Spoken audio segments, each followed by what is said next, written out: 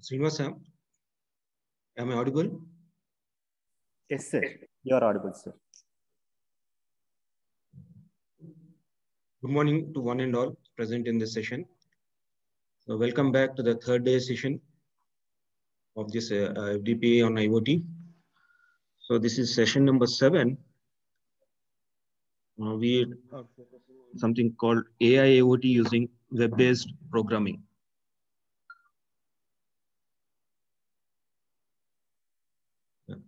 So this, the agenda for this session is basically we'll try to understand about what a smart IoT system contains and how our machine learning concepts are going to be can be deployed or it can be incorporated onto your IoT system.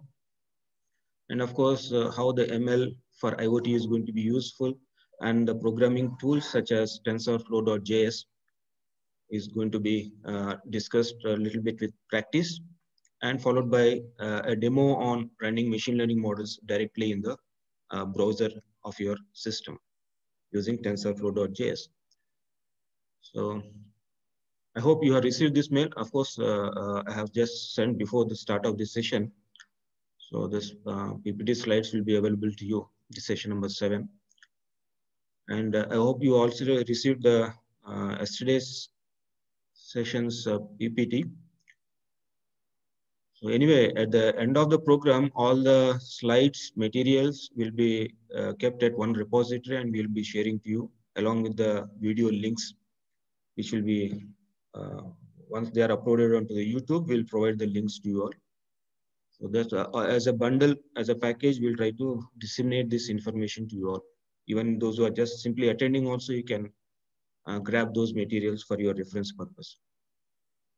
So let us come to this session. Of course, if you have any doubts, we can discuss during this particular day. Of course, you will be seeing my face all the day, most except what for one session. So let us go ahead. So just I'm seeing that at least somewhat few people will be joining the session. That's why I'm simply dragging this.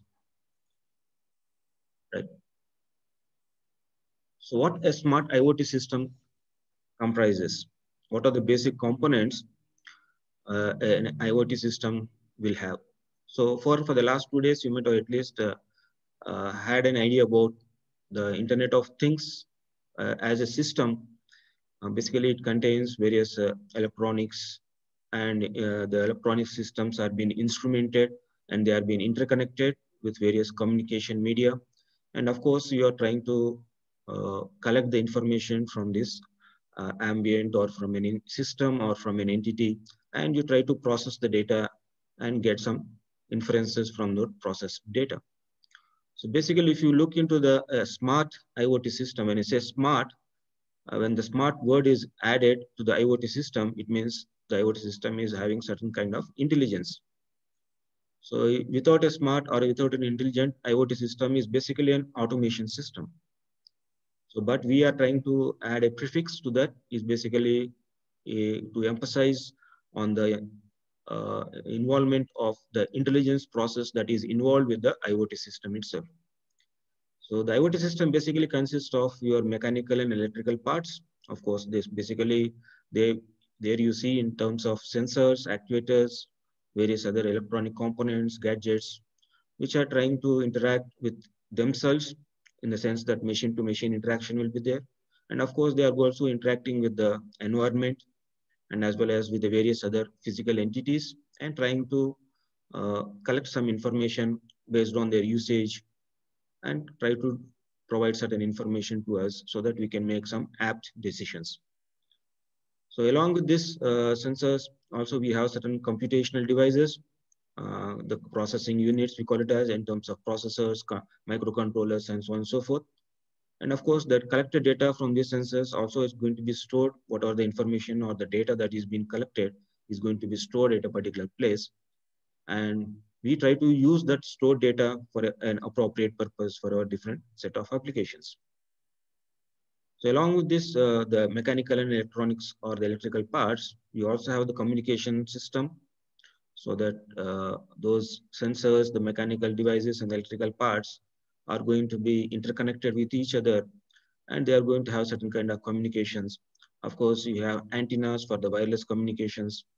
And also we follow certain protocols, the rules in the form of certain standards. We try to incorporate on the data exchange between those set of systems. And as well as we try to have certain kind of computational devices on which we call it as a onboard analytics to have certain kind of intelligence to be incorporated onto those IoT systems. So those onboard analytics is basically to have certain systems to be trained based on the IoT data that is being collected. And once the system gets trained, it tries to make certain app decisions. Once you try to give certain kind of conditions, or once you are expecting certain kind of predictions, based on those certain artificial intelligence models, we try to do it uh, by incorporating those methodologies. That's why the system is basically being termed as a smart IoT system. So if you look to the what is an IoT data, so the data that is coming from the sensors, once it is been collected from the sensor and it is been passed on to your processing units, the IoT data will be having certain kind of information which looks like something which has been shown on the slide for you. So basically it is a metadata, data about data. The metadata which concerns from where the device, from which particular device that sensing data is being collected, and what is the type of the data, and of course, what is that particular data which has been put together in the form of a model, and what is the other details such as the electronic gadgets, data of manufacturer, hardware serial number, and so on and so forth. So that metadata is going to have a certain structure, that is a certain form. That form is basically, if you look into the computer science and IT field in the programming perspective, so that form is basically called as key value or a attribute value.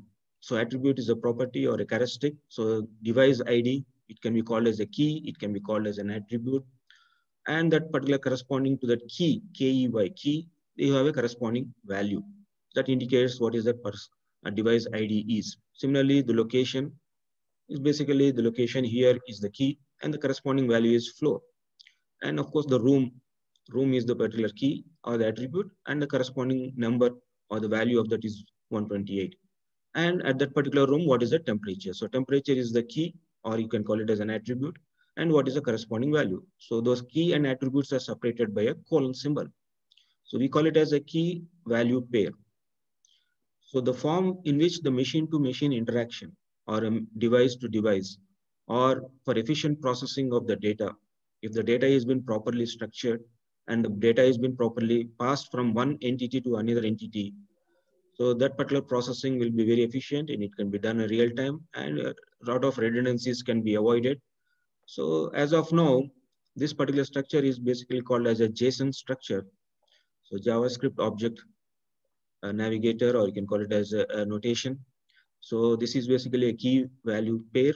A pair contains two set of things. One is your key, another is a value. So the key value pairs will be a collection of so many key value pairs which are pertaining to various devices that are being sensed from the environment. So this is the metadata. This is one particular form. That's what just I like to show you here. Similarly, this IoT data also has got certain other information such as state information. The state information is basically describes about the current state of the device, and it's not of the environment. Please remember the context, the state, or in other words, it implies the context in which the particular device is working or in the device is functional, which describes the current state of the device. So this information can be a read or a write operations too. And also you have certain informations like telemetry. This is a read-only data about the environment. So you get the information from the environment that you usually collected through sensors. And each source of the telemetry results is a channel. It means once you collect the information about the environment, about the channel, in which it is working, in which particular context, or in which particular frequency, and in which particular data transmissions it is working. And that data is going to be stored in a stateful variable on the device or on the cloud. It can be either on the edge or the fog, or it can be on the cloud. And of course, the IoT data also has got certain commands. So when the machine-to-machine interaction takes place, those commands are going to be executed. Those commands are going to be generated from one machine to machine, and they are going to be executed at different instances of time and for different applications. And you also have certain informations called operational informations. So data such as computers operating with certain temperatures falls down to certain category or certain threshold level. So it becomes relevant as one has to respond to breakages and to correct performance degradations or a software updates. So these are the different set of informations that you need to look for. Now coming to, once you collect the data from the sensors which are pertaining to the IoT system, so the data analysis part comes into picture. And the data analysis is basically, yesterday we have seen a brief introduction about the machine learning. So just let me reiterate, machine learning is the study of computer algorithms that improve automatically through experience. In other words, so once you collect the sensors data from the IoT system, the sensors data itself should improve your algorithm or your model that is being run continuously on a particular application. So automatically the algorithms will be adaptable based on the data that is getting from the various sensors of the IoT systems, and it keeps on updating itself to the new sets of data that is getting from the outside world. So obviously then that particular process, basically we call it as a machine learning, and that machine learning is going to be very much useful for incorporating or running the IoT systems very fruitfully. So if you look into the machine learning aspects, the concepts behind the machine learning. So basically just to make an idea for the beginner, those who are not having that much idea on data analysis or the AI process. So this particular session, of course, I'm not going to dwell into the depth of this particular machine learning, and nevertheless, we'll try to understand the framework, the basic steps which are being incorporated on the machine learning or the data analysis part, especially with respect to the IoT data. So just to recap and give some brief idea about machine learning can be done basically in two different ways. One is unsupervised learning, the other is supervised learning. We also have other semi-supervised learning and other sets of learnings too. But basically to understand, to start with, people try to understand with respect to the two main learning processes. One is unsupervised and the supervised. So the names of the methods which falls under these two basic categories is basically, you might have seen in some papers or at some point or the later, something called as clustering, classifications, regressions, and so on and so forth. Of course, this is all basically you might have understood on the data mining concepts too. Nevertheless, the overlapping is there on the data mining and the machine learning aspects as far as the data analysis is concerned here. So when let us a little bit go into the some more in depth about what is supervised learning. So basically, majority of the practical machine learning approaches uses this supervised learning. So what is this supervised? Supervision. Supervision means already a known information is there. So based on that known information, you are going to infer this particular new sets of inputs to be of what particular category or what particular classification is all about. So this is in other simple terms, the supervised learning is a kind of learning process which contains the basic applications such as regressions, classifications, and so on and so forth. So if you see the regression function in math, if you look into the mathematical equation form, f of x is equal to y, where y is a real number. It means basically the value of x is mapped on applying the functionalities onto the x. Obviously, you're going to get the corresponding y value. And of course, the classification of f of x is equal to y, which is also implies that if you're doing a classification process or a classification problem to be solved, so y is basically a categorical label which is belonging to a particular set of x values. So this is basically in simple mathematics. In the school days, you all have studied y is equal to mx plus c, basic simple regression equation, where there is a relation between your x and y. So now how this supervised learning is happening or is going to take place in the basic system. Of course, it can be, the system means it may not be a laptop or it may not be a workstation, it may not be a server, or it may not be on the cloud. It can be on your Raspberry Pi, or it can be on your microcontroller device or any embedded systems too. You can incorporate the same process. Of course, there is with respect to the data processing, and some of the limitations do exist on the quantity of data that you are getting processed. Now, to perform the supervised learning, Usually you take a trainings data set in the sense that you perform training. Your machine is getting learned by itself by taking certain positive and negative examples in the sense that already the known examples, whatever the known examples are there, you try to, based on those known examples, and you try to give the labels about those known examples, and you incorporate onto your system. And if at all you see an unseen input which is not present in the previous training process or in the previous learning process, and you try to predict what is the corresponding output based on the learned set of samples or the learned set of examples. So this learning is going to take place until an acceptable performance is achieved. Then once the system or the learn, that model can be deployed uh, onto your Raspberry Pi or onto your microcontroller, onto your embedded system, so that it can predict the unknown values properly. And if you look to the unsupervised learning, so whereas this is the difference between supervised and unsupervised. In unsupervised, you are not going to give the labels. In other terms, annotations are not going to be existing. So you don't know, you are not specifying what that particular sample is all about. Such kind of information is not going to be given here in unsupervised learning. So basically in unsupervised learning, there is going to be a process where you are going to extract the relationships between those set of samples itself. So you are going to discover the hidden relations that are existing on the data. So you are going to discover the hidden relations that are existing on the sensor data that you have been collecting. And obviously the system is getting learned about that particular data based on the set of samples from X1 to Xk. So what is the relation between X and Xk? If there is a correlation between X1 and Xk and the correlation is very minimal, of course, by quantitative measures, we can try to understand what can be those distances between those values and so on and so forth. So those correlation values, obviously, if they're all having the similarities or such kind of stuff is existing between those samples you collected, so obviously that process have been, those samples have been grouped together in a technical name called as clustering. So the clustering is one particular process where you try to group samples which are of having similar nature or similar properties or similar characteristics. And there's another also something called as association rule mining. Basically, this is an association between two different set of samples, and what is the relation existing between these two associations obviously categorizes the relation between them, and you group them together, or it's up to you based on your application requirements. So you take care of what is the set of values are.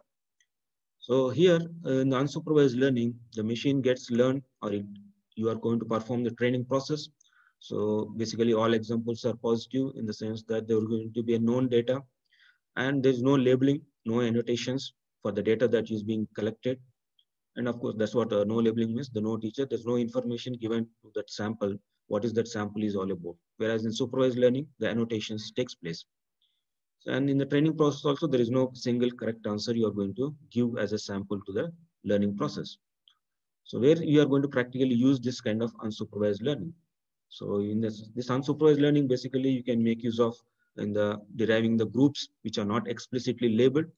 Something like if you are collecting the data from a human person, like the heartbeats, the skin temperatures, and of course the some kind of values that you are going to collect it from the human being, uh, you try to group those set of values. So heartbeats, and based on those heartbeats, the skin temperature, or the temperature of the person itself, then you can try to assess or what type of in the situation the person is, like the set of emotions.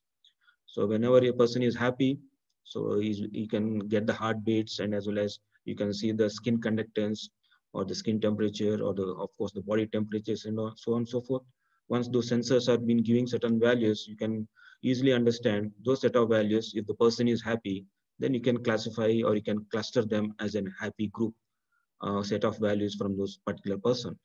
If it is very worried, or if it is a sad person, and what is that particular situation where you can try to collect those sensor values and group them and classify them and make them as a clusters. Like this, practical usage is enormous, various different applications. Similarly, you can see it in the market basket analysis, the association rule mining. It basically it relates to the customer buying set of objects or certain things from a supermarket. So what is the probability that he is going to buy an item when he buys a certain other items too? So this kind of analysis is going to be useful in terms of your unsupervised learning. Similarly, the same philosophy is going to be applied for your IoT sensors data too. So let us see, try to understand with a small example here, two-dimensional data and its trend line, how you are going to get a trend line for this particular set of data values. Suppose you have collected certain weights and heights of a person and a certain people, and you plot a graph between the relation between the weight and the height. So for a particular weight of a person, what is its corresponding height? You plot a graph in it in a two-dimensional plane, and you try to understand what can be the appropriate line which is going to map to this set of weights and heights in simple terms.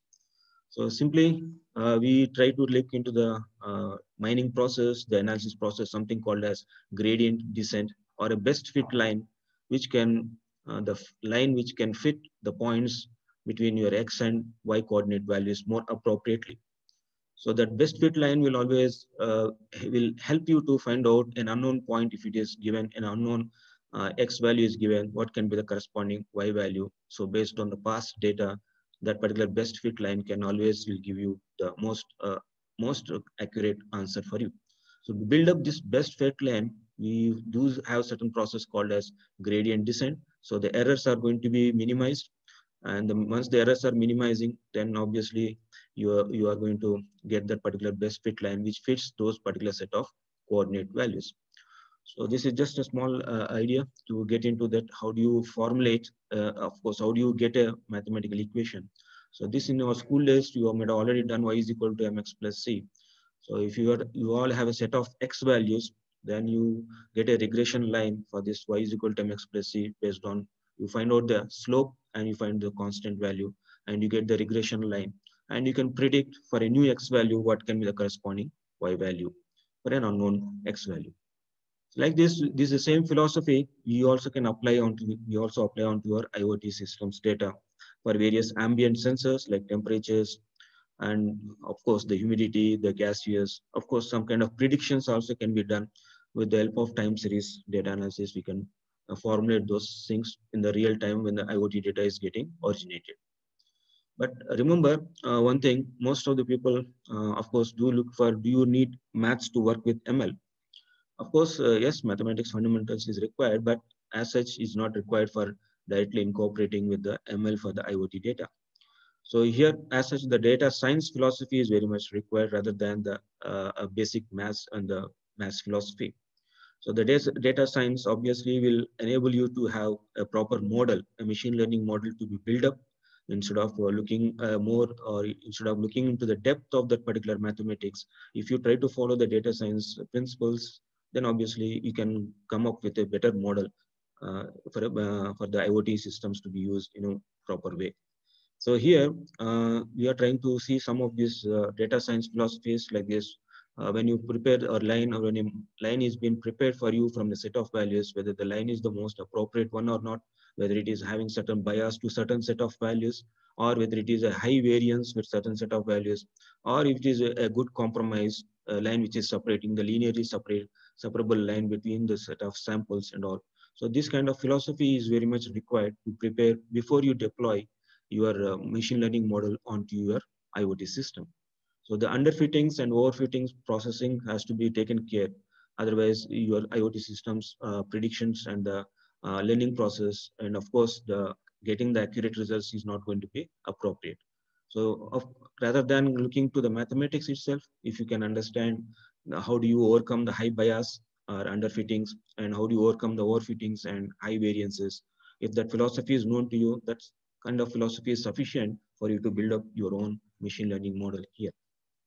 And another important thing for IoT systems data with respect to machine learning is that, is it a machine learning task? Always you need to assess for yourself. If it is not a machine learning task, it is not meant for you to deploy it on the IoT system. So in the sense that IoT is basically consisting of your sensors, the communication system, the data analysis, and so on and so forth. So please make sure that all things cannot be realized, in the sense that it's not that compulsorily machine learning or AI process should be running on your IoT systems. No, you have to look for whether you are machine learning. So machine learning is basically your machine is getting learned from the IoT data itself. It's not that always you are going to, machine is going to learn, or machine may not be able to learn also in some context, some applications where it cannot fit, your machine learning approaches cannot fit into that particular context. So you need to be very careful on whether to choose a machine learning process onto your IoT systems data or not. So once you choose that, is think that is a machine learning process can be easily run, or is can be deployable, or it can be prepared and run or employable on for IoT systems. Then also you should take care of whether it is a suitable model you have identified, or whether your correct features are being used in this machine learning process or not, or proper evaluation metrics, the metrics which will tell you the performance characteristics of the machine learning process, whether it is being done properly or not. So you need to assess yourself before you try to go for designing and developing your machine learning model and you're trying to deploy on your IoT systems. So obviously, to have a suitable model, you need to have sufficient data or enough data in the sense. Usually IoT data in the beginning stages, you will have only few, if there are only few sensors and you just want to have your machine learning model with only with few sensors, it is not appropriate. And you cannot say that your machine learning model is working fine with only just a few sensors. That few sensors has to generate a lot of data over a period of time, then your machine gets learned properly here. So these are some of those constraints you need to make sure that machine learning is not just simply developing it and deploying it onto your IoT systems. So there's a lot of features engineering process has to take place, whether you have a good evaluation data set is there or not. So just it is not an offline analysis, because IoT systems don't work on the offline data models. Please do remember. So offline data modeling is completely different. And because IoT data, a continuous stream of data is going to generate is going to be generated, and it is to be processed in the real time to get the accurate decisions. So offline data analysis, which you have done, may not fit into the IoT systems in the most of the applications. So that is one point you need to look into for. So this into dwell into the more diagnosis steps, a little bit examples I given here. Is it an ML task? Are you sure machine learning is required for your IoT system? Something like this. If suppose there is X is an independent of Y, then obviously you cannot have some kind of relation over there. In the sense that if you have name, age, and income of a person, and you are trying to expect what is the height of that person, then obviously you may not get a correct answer. So with only having name, age, and income of various persons, you will not be able to predict what the height of the person is. So for that kind of situations, for that kind of problems, it is not preferable to have a machine learning task at all. So don't go for simply that to have a machine learning, you have to prepare a machine learning model where your X and Y's are something like this, which are independent. Such kind of situations, your model will not work at all. So again, if is X is a set with limited variations, then you cannot configure what can be the Y value is. So with limited variations, you cannot prepare your model. So your wide range of variations and as well as wide range of set of values are required to configure the machine learning model set of values Y. Similarly, you have to choose what you go for, whether you want to go for supervised learning or whether you want to go for unsupervised learning, or you have to go for other sets of learning processes. You have to decide, and then only you need to look for. Some people just for research purpose or for certain practice purpose, simply they try to mix up these machine learning techniques, and they say that they're of course there's something mix in the sense that you combine those methods and you try to just simply run it on a offline data modeling, saying that this can be used for an IoT model. That does not fit at all.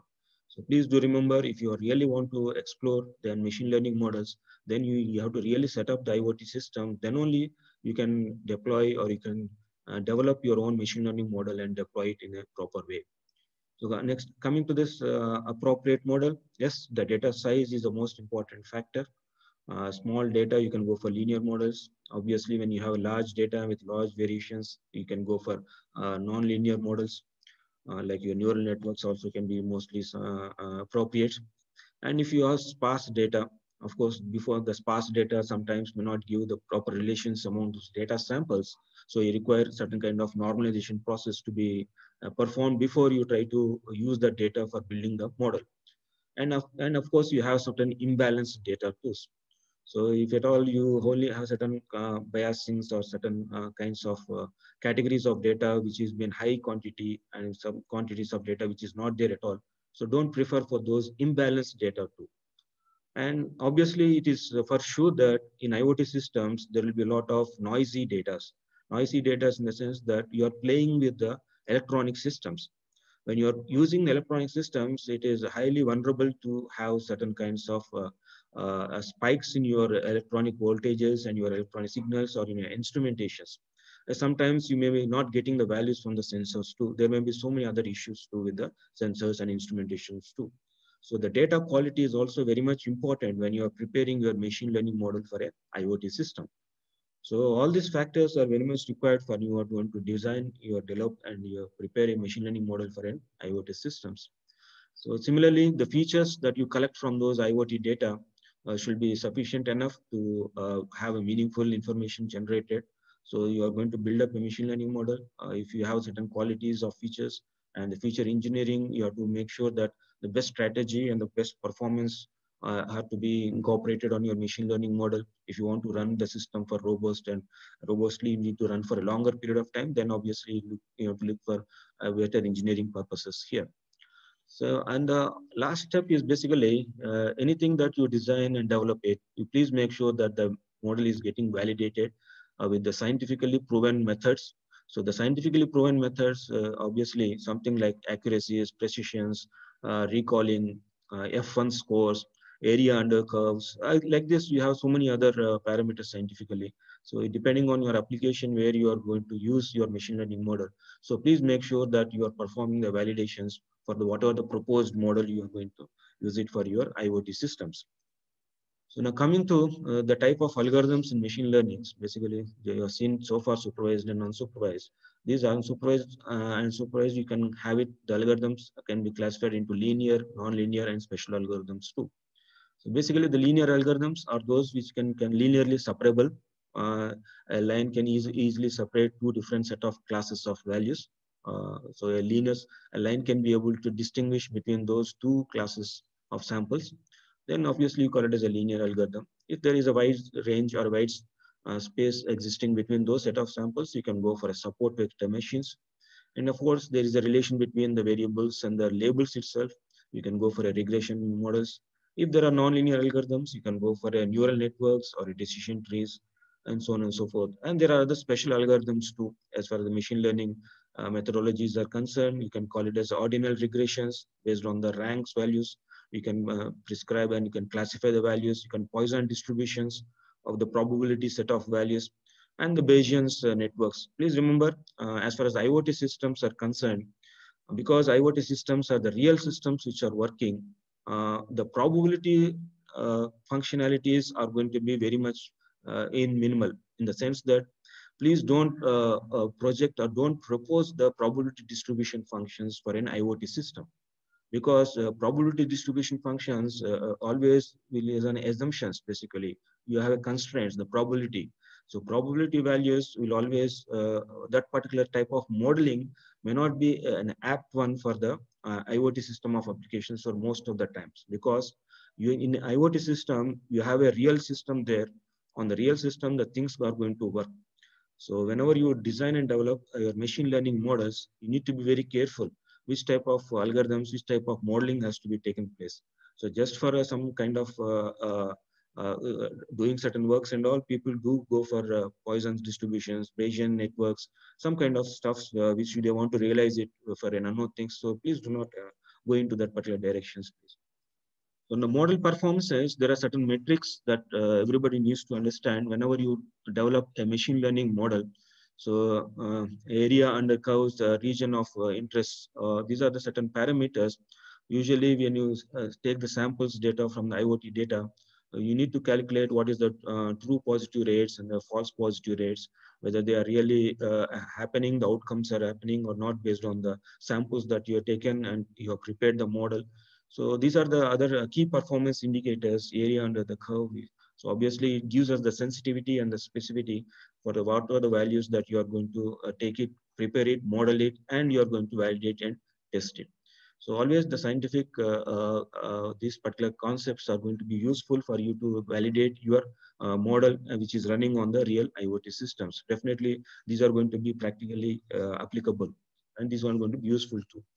So similarly, you can use the coefficient of determination R square value, which is almost equivalent to 1, is a very perfect system, but usually you will not get those kind of values for a real IoT systems because of so many other constraints with the sensor systems, the communication, the data processing and all such kind of stuffs are there. So it is always difficult to get a perfect system for your machine learning model. So you can use the simple mean absolute errors, these kind of techniques which you have studied in your school days. So always it will be helpful for you to prepare an apt equation or an apt model for a set of samples. So I just quickly covered some of those points where your machine learning people try to prepare a machine learning model and try to deploy it on your IoT system. So let us come back the tools, how we can use those existing tools which are there in the market, which will help us to do certain data analysis from the IoT data that you collect here. So as I mentioned in the last session, the tools like TensorFlow is going to be mostly apt for the IoT system. So you can refer to that. Yesterday we have seen the TensorFlow Lite. Now today we'll see another tool called TensorFlow.js. So .js corresponds to JavaScript. So why JavaScript is very much required for IoT? So people do assume or do have an impression that Python is the most appropriate software programming tool for most of the IoT applications. But I would like to present in another perspective here. There's another point to be understood by all the people. See, even JavaScript is the most, it can be the most appropriate option as a programming language for IoT too. It need not be Python, but the JavaScript too. So let me put something here, why JavaScript is going to be very much useful for IoT. So JavaScript is a easier access to rich sensor data. So you can, using the JavaScript, you can easily collect the temperature data. So if you look to the first slide, which I kept here, so this first slide, which shows the temperature data here, the temperature data present at a particular location in a particular room. So obviously this is a JSON format. So it is a JSON format, which is similar to your JavaScript, which is very much useful for your data analysis. So the direct JavaScript integration makes it easy to connect your model to device inputs such as your microphones or your webcams. So your JavaScript can easily integrate with your hardware devices too. So since the same browser code runs on mobile devices, you can also make use of your accelerometers, GPSs, and gyroscopes. So actually, yesterday's sessions, you are saying Dr. Satish Sharma sir has enlightened us that you can use your mobile phone as a computational devices for your sensors. Mobile phone itself has accelerometers, GPSs, gyroscopes, and other sets of sensors which are there on your mobile phone. So you can make use of your mobile phone, but one thing, when you want to run the code which you collect the data from those sensors, obviously you are going to prefer for a browser. So your IoT devices, your browser is going to be the most important entity here. That's what the browser has gained a lot of importance in the last 4-5 years. And people people working in IoT domains, they have run many applications on the browser so that the program can be easily deployable, easily run on different platforms, on different hardware devices, and which are going to be easily adaptable. So training on mobile remains challenging due to hardware limitations as of early 2019. So if you see until last 2 years, how IoT data can be trained, how IoT data means collecting the data from various sensors, from the environment, from other sets of things, it is very difficult as far as the mobile phones, using the mobile phones is concerned. But from the last 2 years, 2-3 years onwards, mobile phones are very sophisticated. Where, of course, the cost is coming down and you are increasing the processing capabilities on the mobile phone itself. So there is a lot of advantages are there. So you need not buy extra hardware gadgets as a gateways or a processing units. You need not buy. You can make use of your own mobile phone as an Android or a iOS or a Windows or operating system mobile phones, and you can start using them to develop your own IoTs with along with the machine learning approaches too. So the on-device training will become easier over the next few years. People are trying to do this kind of stuff. So today in this session, I will show you how people are doing, of course, what we are doing also on the browser, how machine learning can be incorporated in the browser and so on and so forth. So that we'll see. So various aspects like how mathematics is going to be useful, because some of the participants are very curious to know how mathematics can be used in IoT. So I'll get back to those applications in this session itself. So let us see. Because And the browser is the most important processing unit nowadays. So that's why in order to run your machine learning model for an IoT device such as your mobile, your JavaScript is the most appropriate option. So there's another reason also you have to look into consideration use of JavaScript for IoT. Data never leaves the client's device. This is the most important thing, because whenever you're collecting some information related to persons or some other entities where privacy is the most important consideration. So if the privacy is most important consideration for the persons being monitored, like the patients in the hospitals or by yourself only, and you don't want to send the data to another machine or to the cloud, then obviously, but the data has to be processed and some kind of decisions have to be done, then obviously you prefer for a browser kind of stuff where your JavaScript is going to be the most important tool for that. So this is very crucial because data never leaves the client's device. So your mobile phone, from your mobile phone, obviously people say that people can hack your phone. Yes, people can hack your phone, provided you can keep your that sensors data or your own data in a secured manner. That is also possible. Otherwise, if you might have seen the examples like various massive data scandals that happened in the very recent past, security breaches are there, and this can be easily avoided when you encrypt your data and you can store it on your mobile phones too. So this JavaScripts for IoT can be easily realized using one particular software tool called as TensorFlow.js. So users can take advantage of this AI without sending their personal data over a network and share it with a third party. It's for their own purpose. So the client provides the compute power. Of course, your mobile is itself is the computing power, and your mobile phone also has various apps. Obviously, you can share the data on the apps easily. All this is possible through your JavaScripts. So let me dwell upon what is this TensorFlow.js is. So yesterday you have seen a TensorFlow Lite, but the TensorFlow Lite is meant for your embedded systems, which that particular TensorFlow Lite is a deep learning framework, machine learning framework itself that is running on your small resource constrained computing devices like your Raspberry Pi and microcontrollers. But this TensorFlow.js, you can easily run on your browsers. So this is like you can call it as a library, you can call it as a software, it's basically a tool which will help you to prepare your own machine learning models on the data that is being collected on the browser using the cameras or using the audio or using the other sensors which are connected to your own systems. So it is possible to add machine learning capabilities to any web application which is existing. You can use your APIs to build and train models right in the browser, or you can use the Node.js server applications. And you can use TensorFlow.js to run existing models in your JavaScript environment. So let us see what is this TensorFlow.js. So let me just show you those people who are not familiar with TensorFlow.js. Let me give you some basic examples on how to run TensorFlow.js on the browser.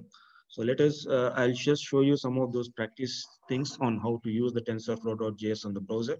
And we'll see one demo on how you can run your TensorFlow.js program on the browser, which is having an neural network of the set of tensors itself. So let us proceed now.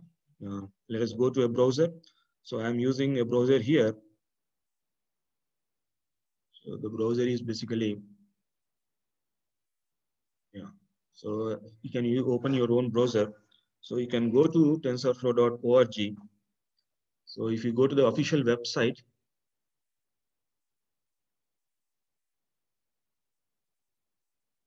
TensorFlow, obviously I told you yesterday in the last class, that is basically belongs to Google. So Google is maintaining all these sets of these values. So you can see here TensorFlow for JavaScript, and the third option is TensorFlow for mobile and IoT. So for mobile and IoT, you use TensorFlow Lite, and you can see for JavaScript, so you can use TensorFlow JavaScript training and deploying the models in the browser itself. So you can go to the TensorFlow.js website. So you can see the URL has come to this. Now, of course, you have different tutorials here. You can see those tutorials in the later stages when you have some time, but do try to understand and try to practice these tutorials. Otherwise, you are not going to get the basic idea behind this unless you do the practice. So I'm selecting an API, application programming interface. So the TensorFlow is given the complete information about what are all these tensors. So yesterday I was telling to you, a tensor is basically a generalization of a vector, is a potentially a higher dimensional matrix. So this you have seen the small examples in the last. So let us see how to assimilate, or how do you understand these tensors when you run it on your browser. So to run it on the browser, what you require is basically you require a notepad. So I can take the notepad. You can use it your Visual Studio, or you can any other notepad which is having certain kind of integrated development environment is preferable for you. So I just take a notepad here, right? So in the notepad, I just write a small program here. Of course, this is basically an HTML program.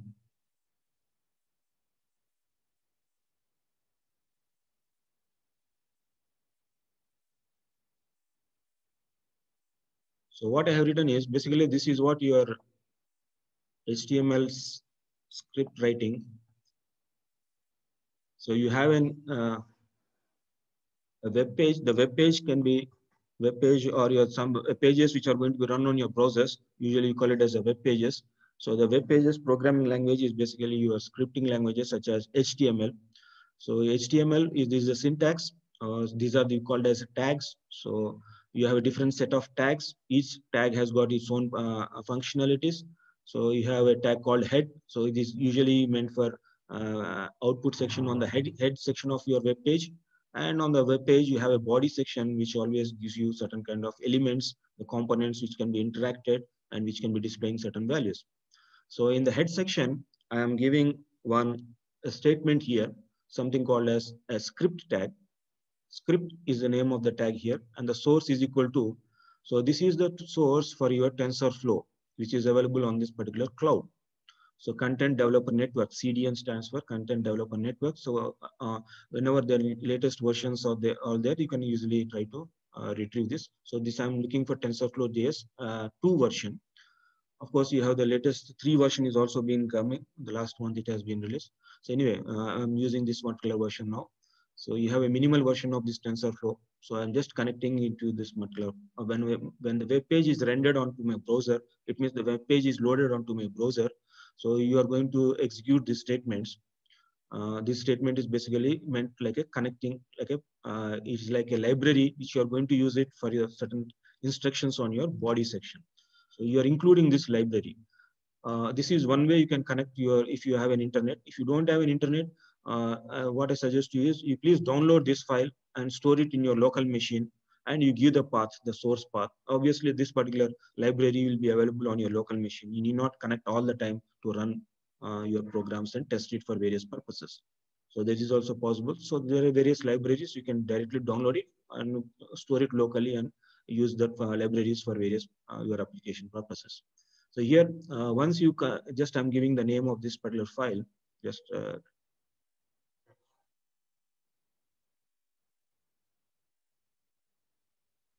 a3.html, a small exam name I'm giving, and let me store it in this folder itself.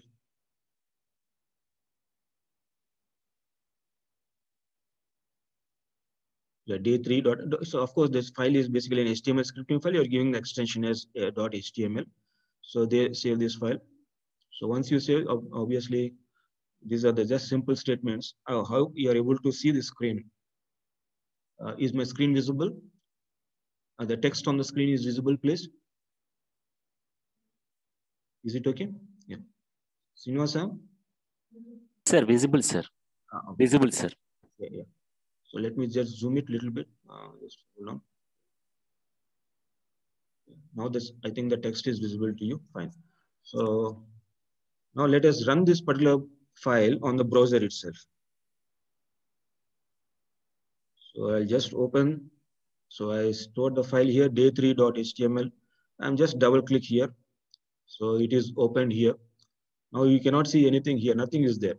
That's what you are not given any heading. You are not given any links or nothing. That's why it's simply a blank file. So let us simply write something like this in the heading section. use another tag, something like heading section.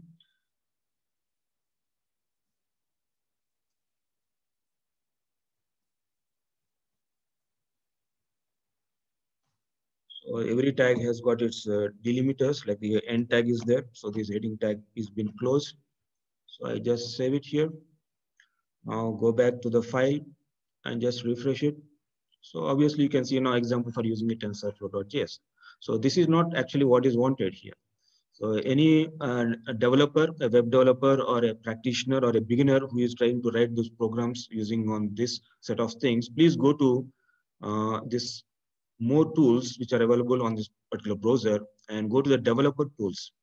See here, your developer tools are available. Just click the developer tools. So you'll get the console prompt of this developer tools, which will tell us what is exactly happening in the background. So the background instructions are getting executed on this console only, basically.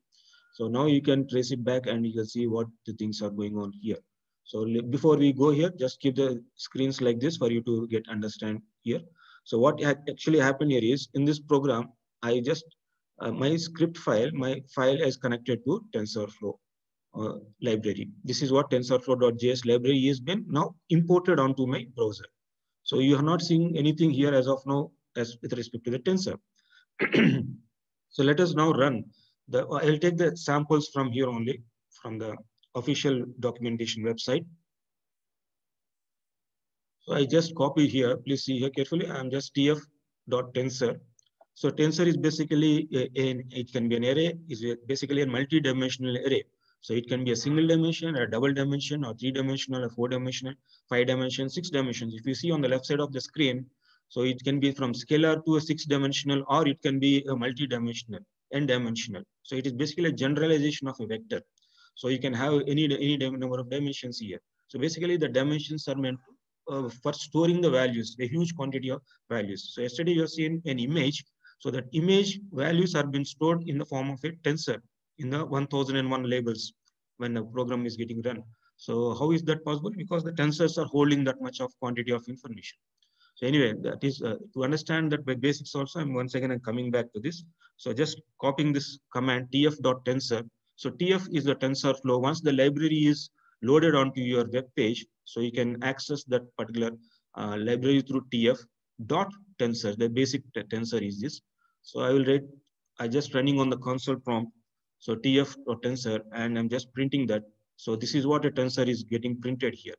So 1, 2, 3, 4 is the array values, and that particular array values are printed. The tensor is the tensor consists of a simple single dimensional array set of values.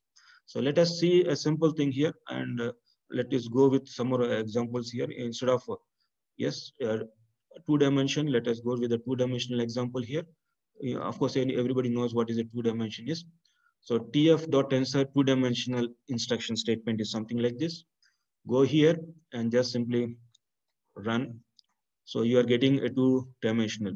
2-dimensional, you have a rows and columns here. This is basically 2-dimension, 2D, tensor 2D. Then come back to your 3D. So similarly, you can go with the 3D, 4D, 5D, 6D. You can practice on your own. So you need not have any software for this. Just you try to provide the library and you start practicing here.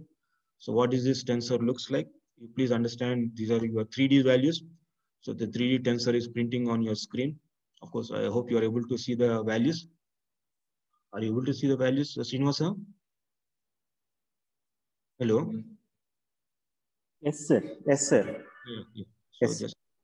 So just caution me if there is something not able to see and all, okay? Yes, sir. Sure. So here coming to this. So this is basically your 3-dimension values. So like this, all the set of methods and the functionalities are available. So you can just have a practice on this. Now, if you are going to build up a neural network model on this browser itself. So let me just go you through what is this neural network model. So you can build, there are models which are given by the TensorFlow, something called a sequential or in a generic model here. The sequential model is one that the output values of one layer has been connected to the input as for the next layer. It means every layers are getting connected with each other without any branches or without any skipping the values. So you can use the sequential model. So the sequential model is meant for to prepare your neural network model. Like where you have seen a non-linear model can be easily realized using neural networks. So of course, I have not gone very depth in that AI and machine learning. I've just given you an overview.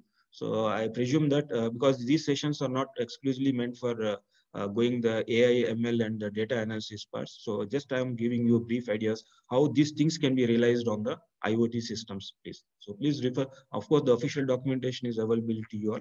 You can prepare your models like this. So a neural network model, a constant is nothing but a data type of a particular variable here. The object variable is model is equal to tf dot sequential.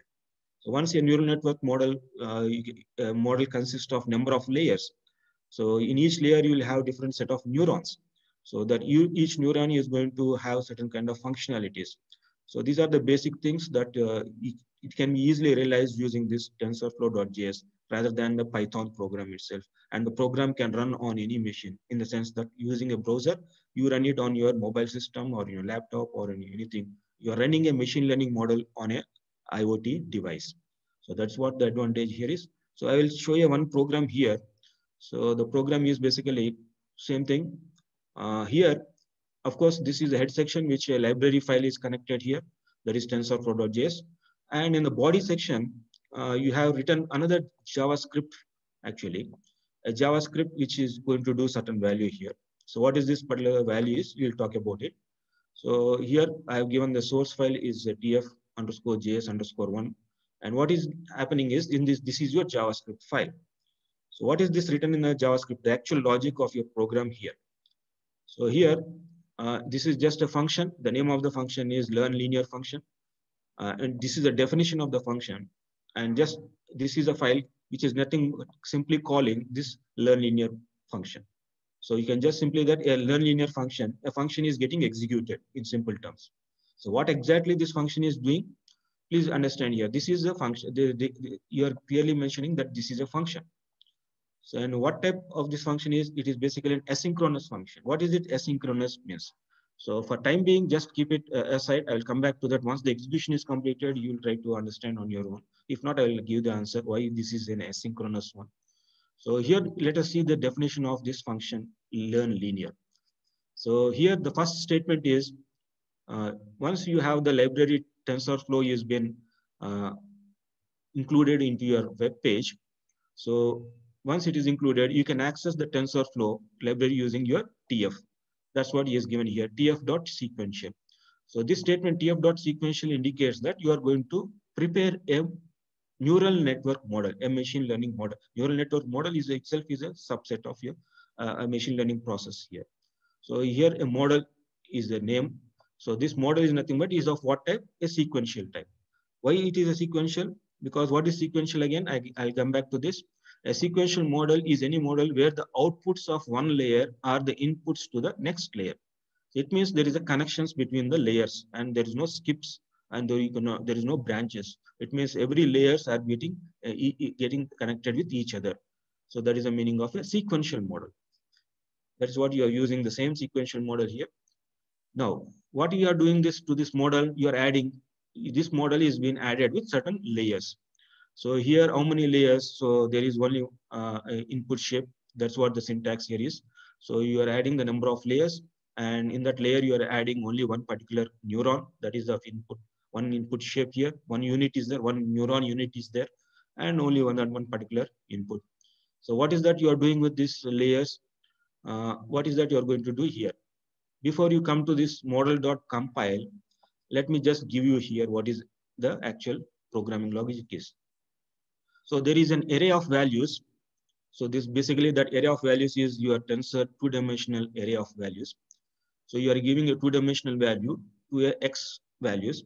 Similarly, you are giving another two-dimensional values to a y vector. So there is an x vector and there is a y vector. In other terms, there is an x set and there is a y set.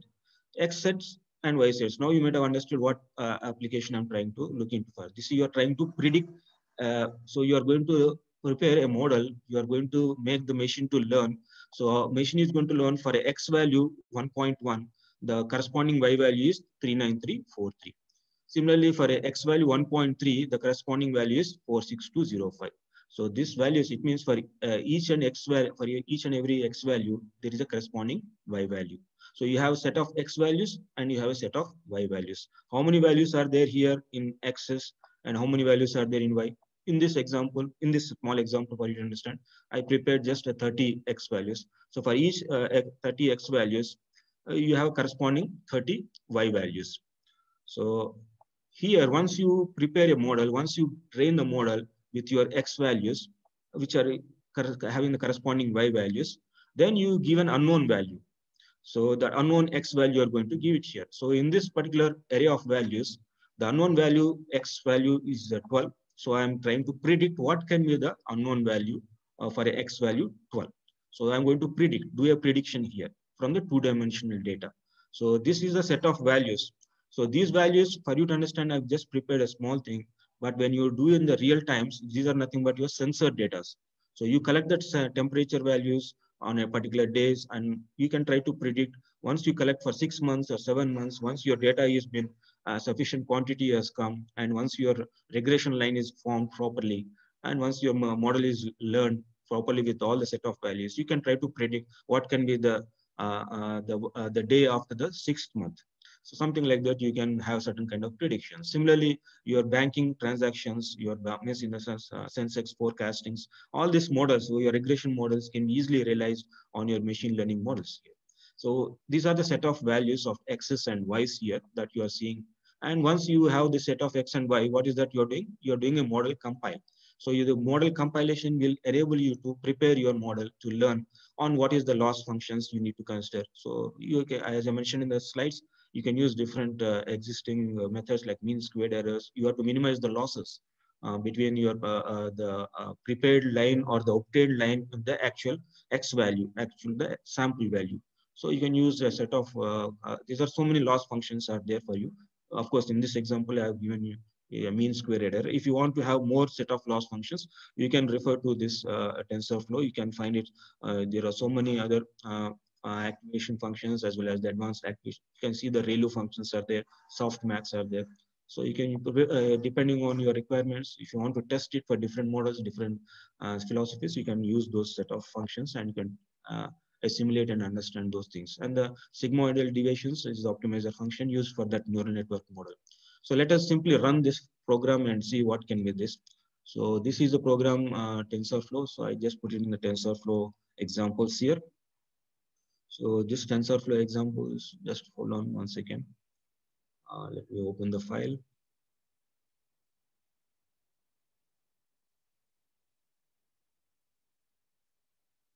Okay. So I'm just now running this file here. So far the TensorFlow, this, let me close this program, and this program also is being closed. Right now I'm just running this. So of course he has not come anything here. Now you got the tensor value here. Of course the labeling I have not done, that's why you will not be able to see here. So this is the value, you get it. The prediction value for an unknown value of 12.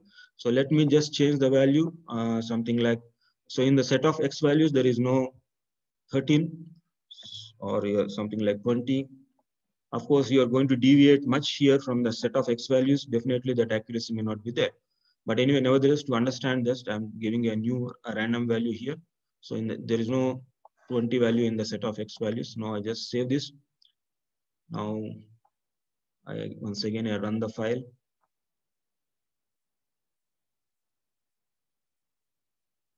Of course, you can neatly design your web pages and you can say this is a new set of value that you get obtained based on those set of X values.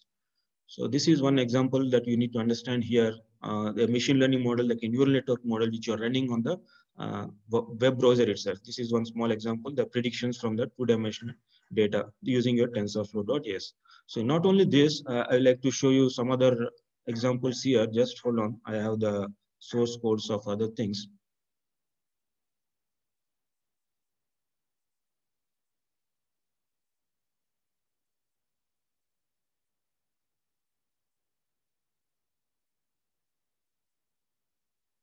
So instead of directly running through the notepad, I will show you the another way also. We'll take another IDE that is called Visual Studio.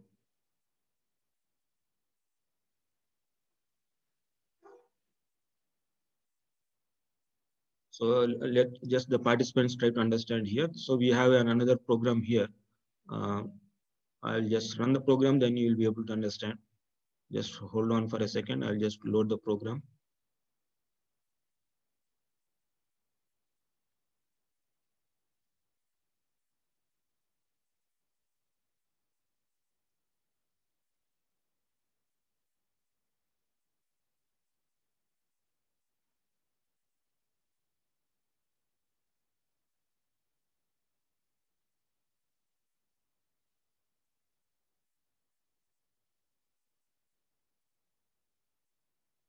So this is one program. Yeah. So you can see this simple HTML file. Of course, in the head section, you have several libraries, which are basically your TensorFlow only. TensorFlow.js libraries. There are other libraries too. And there is one script file which has been written here, script.js. I'll open that file in the later stage. But let me first run the program. So now the program gets run on your browser.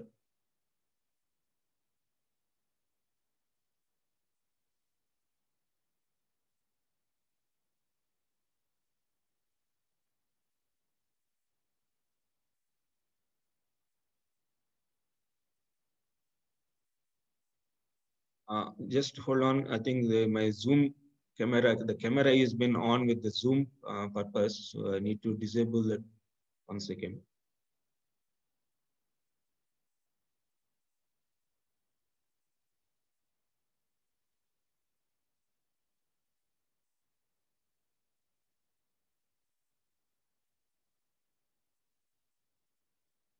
So of course, now are you able to see me now? Yes, sir. Yeah. Yes, sir. We are able to see you, sir. Yeah. So I on my webcam here. Now you can see my hand properly. So something, yeah. Now what you see here on my hand, is it visible, Srinivasam? Yes, sir. Yes, sir. So it's basically, Points we could see, sir. yeah, this is my hand pose. So the hand pose is basically one example which is trying to detect the key points on my hand. Okay. So this is one small program nowadays is very much required. This like this face mask, hand mask, all these things are coming into picture now. So let me show you another example. Is my screen visible, Srinivasa? Yes, sir. You are visible, sir. Oh, okay, fine. So Okay. look, Yeah. Just I'll every show 1 second.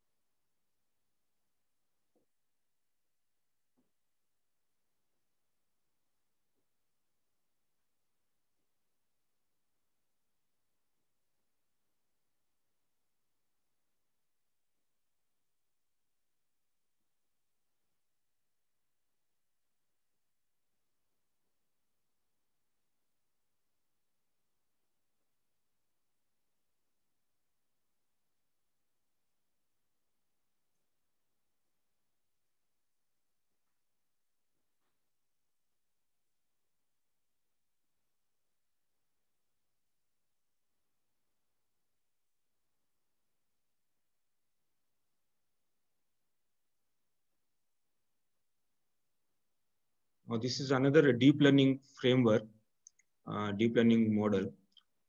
So this is basically one of my MTech student is currently doing on this.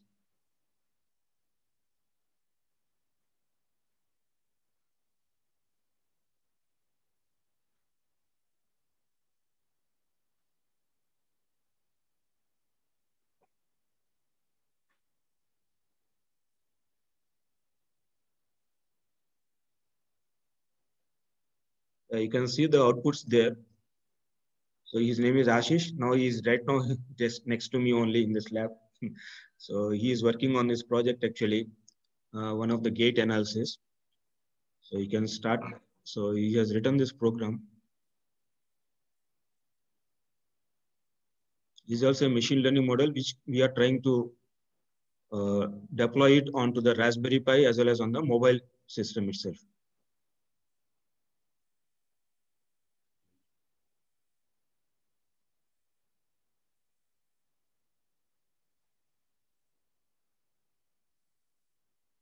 So you can see you are measuring the different parameters here. Of course, the doctors are also involved in assessing how far the system is going to work properly. So I just for the mathematics background participants. Here the mathematics people work is very much required here. So if you see, this is basically a human pose estimations. The key points of the human person is being tracked upon here. Still the accuracies are not there, but the basic philosophy of this one is basically the mathematics only. So if the people who are interested in this, I'll definitely discuss with them what exactly the mathematics is required for this to improve this. So I'm really looking for those people who want to work on this particular POSNet model. So as of now, we have achieved to some extent, but we want to increase the accuracy, which we want to run it on the mobile phone, and we want to give it for every person. That is, we have to put it in the Google Apps. So that this is what our important is. This is basically an IoT stuff only again. And like this is basically a deep learning neural network framework. So this is how the program is. Of course, the TensorFlow.js only again. Only thing is these are all related to your HTML scriptings, but here we have the TensorFlow.js. So like this, there are certain applications. Once the time comes in the afternoon session, we'll see some more examples. And if you see the more example codes, you can also get it from my book. So the latest book is this.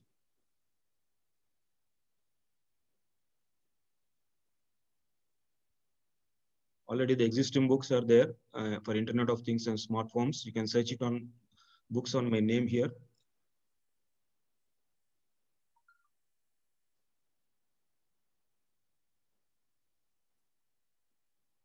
So one book is getting now, it is in the production stage. Hopefully by next month, the book will be available in the market. So this book obviously discusses about how your machine learning can be easily developed and it can be incorporated onto your IoT devices.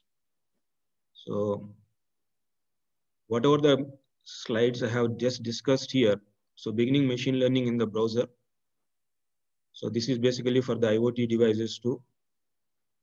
Of course, there's a lot of examples are there and a lot of stuff is also being taken care here. And there is a proposal for the advancements in the gait analysis.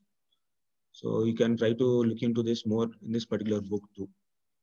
If you are looking for certain smart home and Internet of Things, obviously these books, the other books also will be helpful for you. And of course, my publications are also there on the net. Those who are interested to see and to collaborate with me, you can discuss with me. So my publications, all latest publications with my students are available here. So you can just try to look here. Yeah. So now I give the time for the question answer sessions.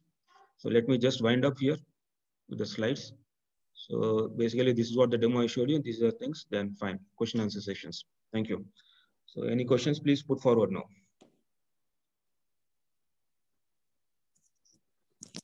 Participants are requested to post their questions in the text box or raise their hands.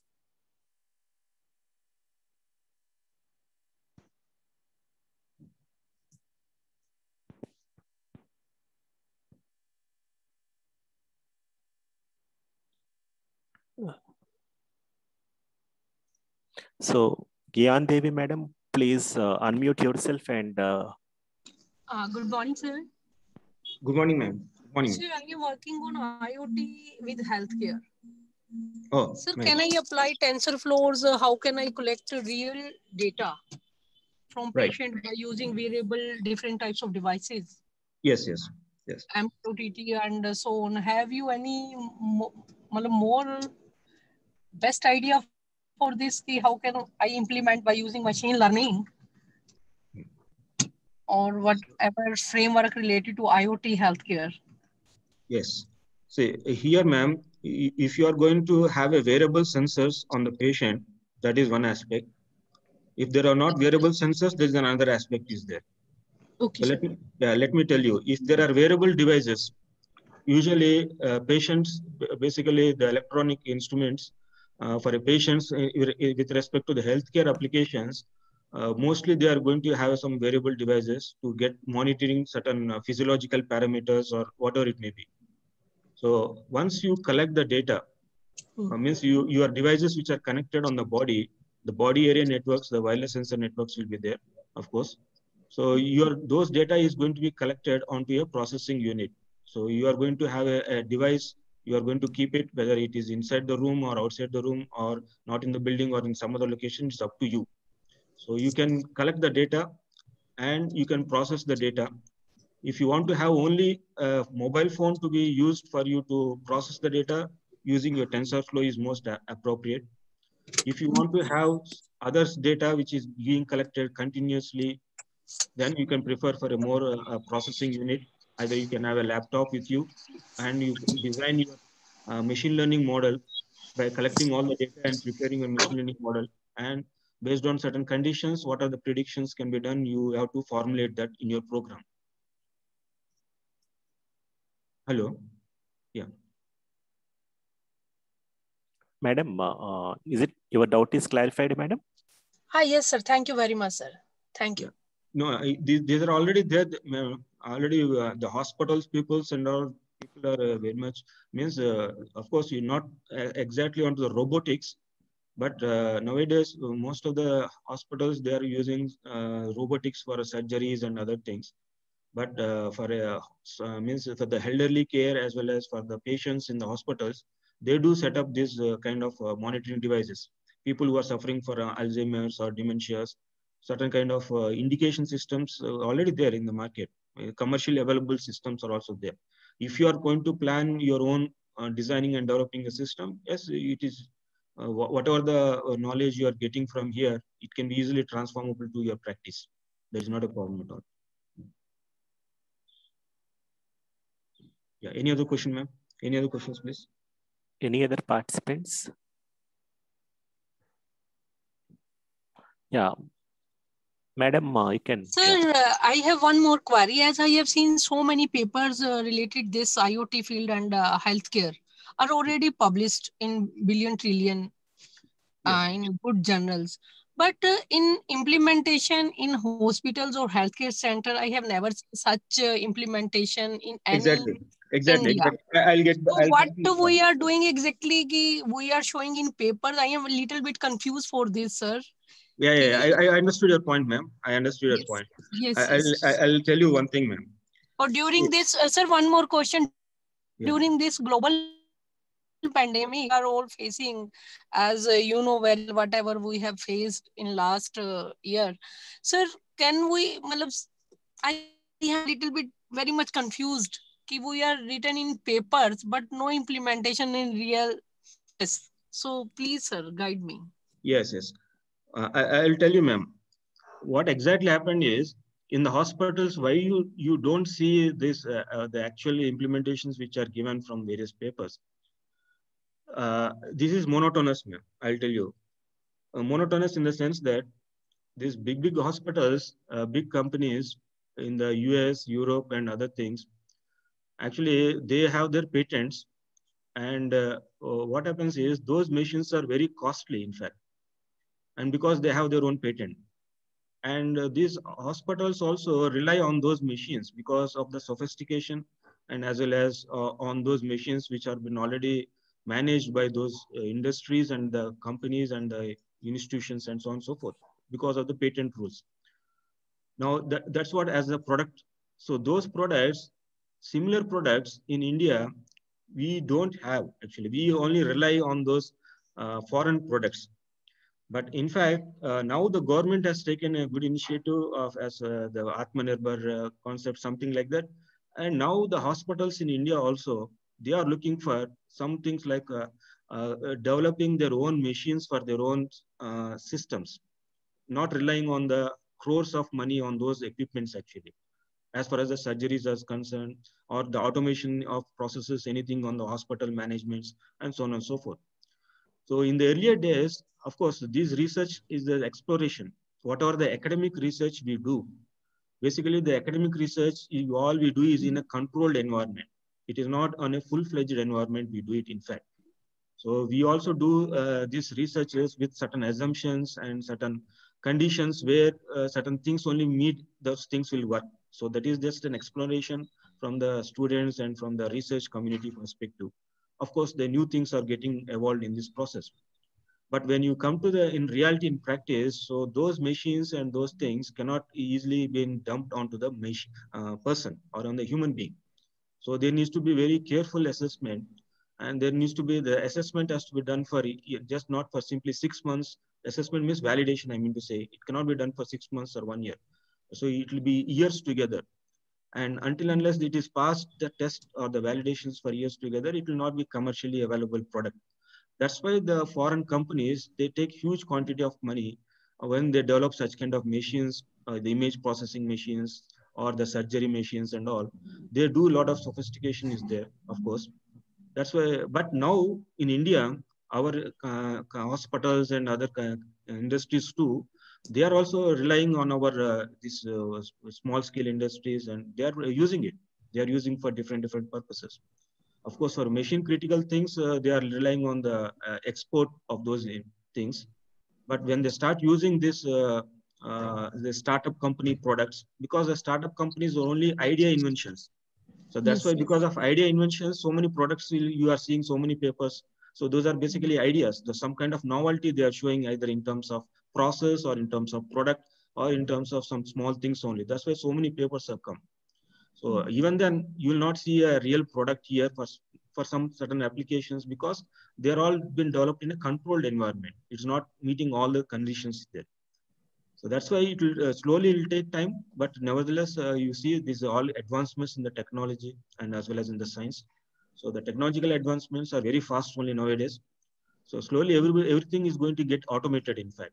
More or less, you cannot say in the IoT term, but automation is a generic term. So definitely things are going to be automated for better purpose only. So that is the Sir, reason. as you said, the advancement of technology, just think I am working on TensorFlow. There are different types of third-party tool. New days introducing new application, new API, whatever I am doing, is it feasible for me ki whatever I have used for my work, after 3 or 4 years value or not? Ma'am, as far as yes, your question is absolutely correct. Advancements are not always the same. It means that's what advancements is going to take place in new things. Yes, sir. So it will be definitely, now the TensorFlow has come just last 2 years or 3 years, and it will be there for another 4 years or 5 years. So top of that, you'll have a new technology. Definitely technologies are going to be evolved. See, if you see 10 years back, Python was not there. I mean, it is there, but not that of importance as given in the market. See, obviously, people are going to be, that's what our human tendency itself is, we require new things every day. So it will change the shape, but the philosophy is going to be there. It will just transform into a new, of course, it cannot be a new direction itself.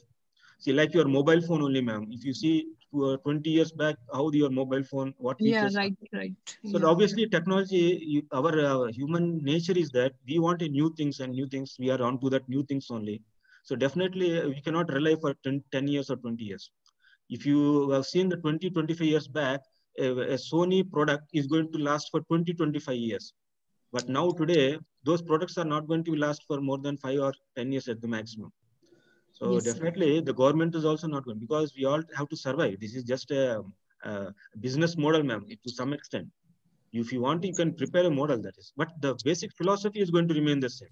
The concepts, the communication standards, the instrumentation purposes, the technology in instrumenting is going to change, because nowadays sensors you are going to embed in your own body. You are engraving onto your body.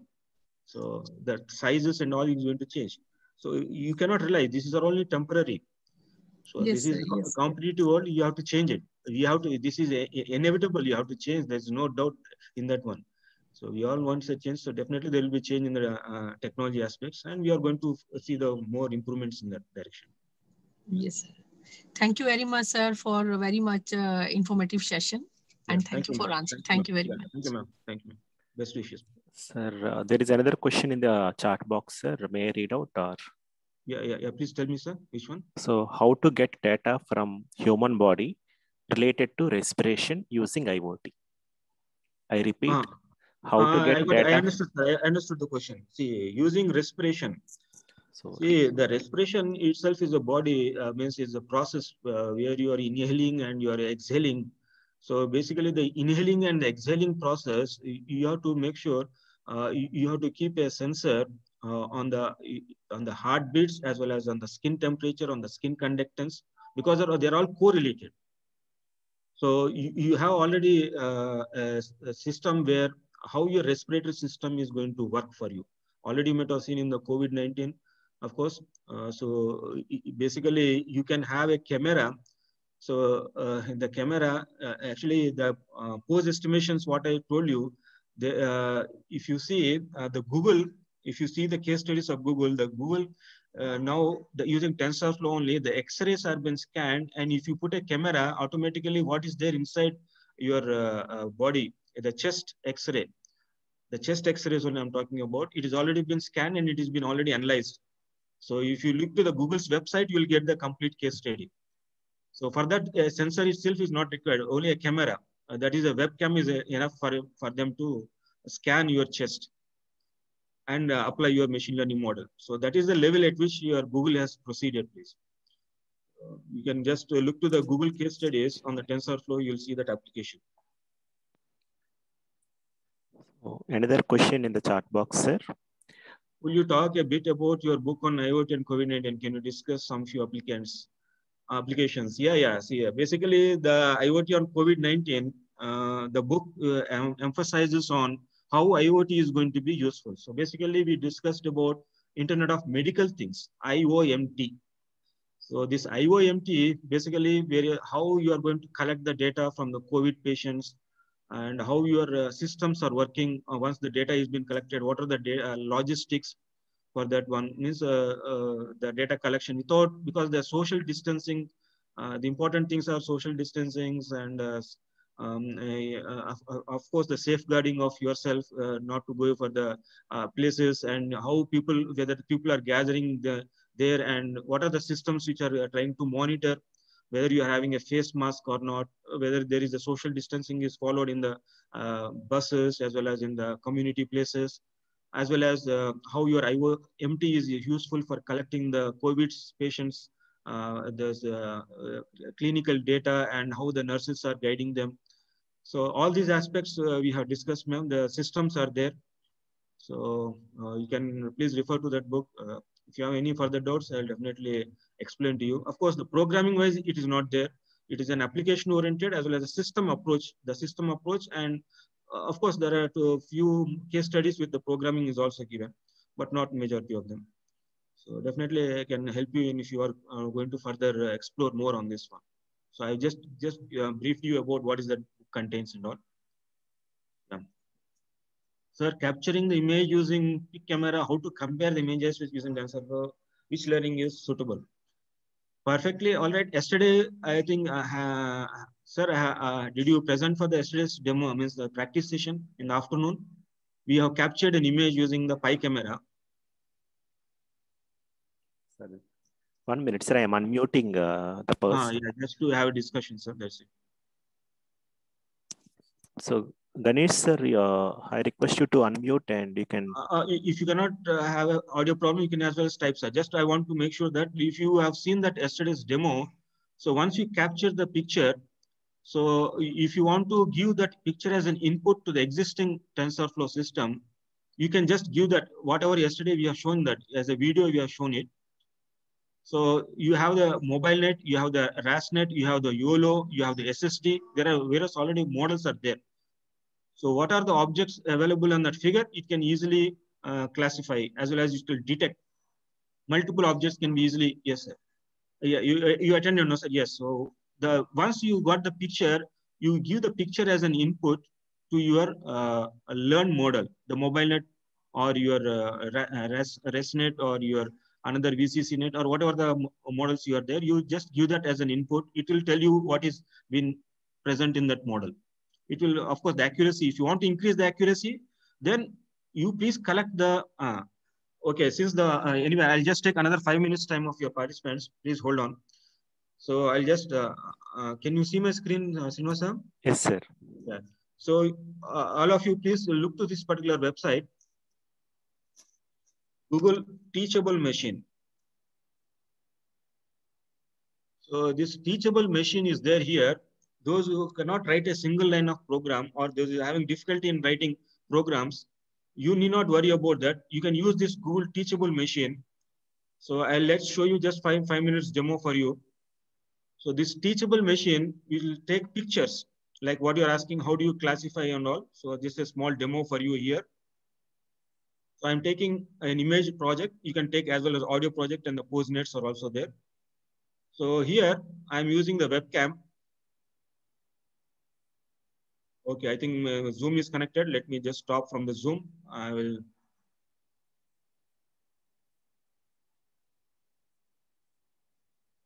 Yeah. Are you able to see my screen, Srinivasa? Yes, sir. Teachable machine. Yes, yeah. Sir. So now, am I visible on the teachable machine's camera? Yes, yes, sir. Right. See, I am now how to make the machine learn. So I'm giving a small example. I'm giving one object here. This is a camera. So I'm just taking the pictures of the camera here. Please, if you see on the right side, I'm giving all the pictures, some samples of the images, 70, 80, 100. So the more the images, the more clarity you will get the outputs in the later stages. So of course, I'm giving here 150 images of this camera. Then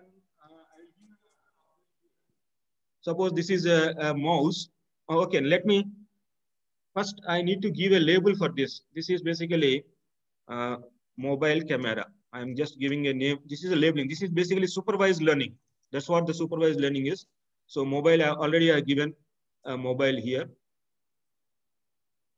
Now I am collecting another class of, another object here. So another object is, I am collecting here the another object. So you can see the mouse is there. And just collecting the data of this mouse pictures along with me. Of course, you can eliminate me actually when you are doing it. So some certain samples I am collecting here, 150 samples, something like this. And I give this as the class label. The label of this class is basically your mouse. So, okay, you can give like this n number of objects. So for you to just understand, I'm giving 2 objects here. Now what I do, I just click the train model. So I have given 2 objects here. One object is the camera, another object is mouse, and I click. The next step is train model.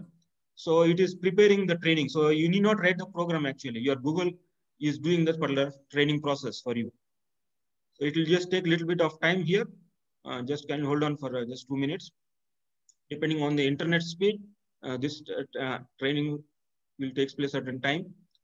So it is getting trained. Just hold on for a certain 1 minute of time at least. So the training process is happening with 2 objects here.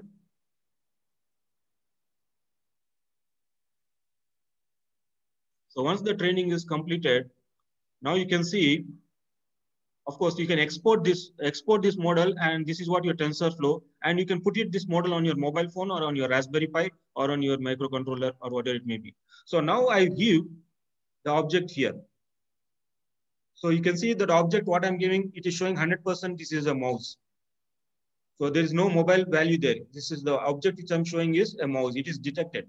The object is detected here. Similarly, now I'm giving a camera. Now you see the mobile. Camera means the mobile. So mobile, it is giving almost a 70%. So it is not accurate because my face is also being considered. It is showing the different set of values. But most of the time, around 50 to 70%, it is showing the mobile itself here. So the 70% of the time mobile. So this is how your object your detection and the recognitions, you can perform it. So once you see that preview is done, you can go to the export model. Now you can go to the TensorFlow. You want to export it as a TensorFlow.js, or you want to export it as a TensorFlow Lite, or you want to put it in the TensorFlow so that you can train it more with the other set of values. Google has given you it freely. So without writing a single line of code, you're training your machine learning model with different objects here. So like this, you can train it and you can prepare your own model and you can run it and test it and you can play with this and you can show it to your students and explore more things. So you can rewrite, you can do a transfer learning in the later stages. so on and so forth. So many things can be done here.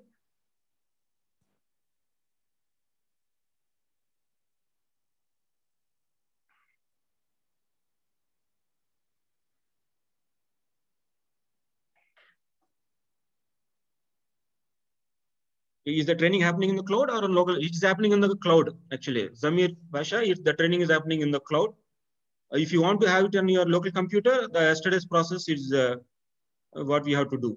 If you want to have your own on your system, you don't want to put it on the cloud. Yeah. Any other doubts, please? Okay, I have taken a lot of time. Don't worry, because the next session is to start. You need to take a break. So anyway, I will be there in the afternoon. You can discuss it further. So just Srinivas-san, Yes, please sir. let us complete the session now. We need to start the another session now. Yes, sir. I'm starting the feedback forms, sir. Please collect it, and we'll meet in the afternoon session. Yeah, kindly bear with me for the afternoon session. We'll have a practice only. Thank you. So participants are requested to give their feedback for this session.